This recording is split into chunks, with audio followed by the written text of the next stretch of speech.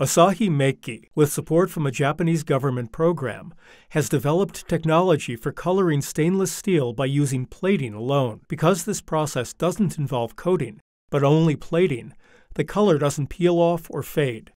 ステンレスの発色というのは皆さんの生活の身近なもので例えますとシャボン玉、例えば CD が光った時のいろんな色が見える、あれを利用してこの技術につなげております。今回の発色技術は今までロッド間による色ムラが激しいということで工業ベース化ができていませんでした。それを均一した色を出すというのが我々の最大の目標でありました。その中で差別化をさらに図るために光沢あり、半光沢、光沢なしというカテゴリーに分けましてステンレスを発色するという技術に成功しました。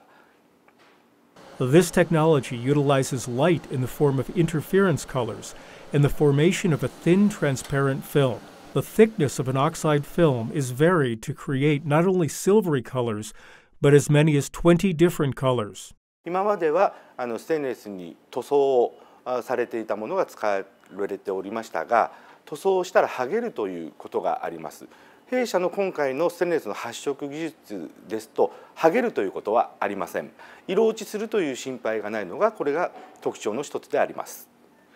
ステンレスの発色はですね、をすることによって耐色性が2倍以上に上がるというデータが出ています。From now on, ASAHIMEEKI will develop this coloring technology as brands for lustrous, semi-lustrous, and non-lustrous effects. It will offer coloring for various applications, including automotive parts, medical instruments, exterior goods, and defense equipment. In this way, ASAHIMEEKI would like to change how people perceive value in the coloring of stainless steel.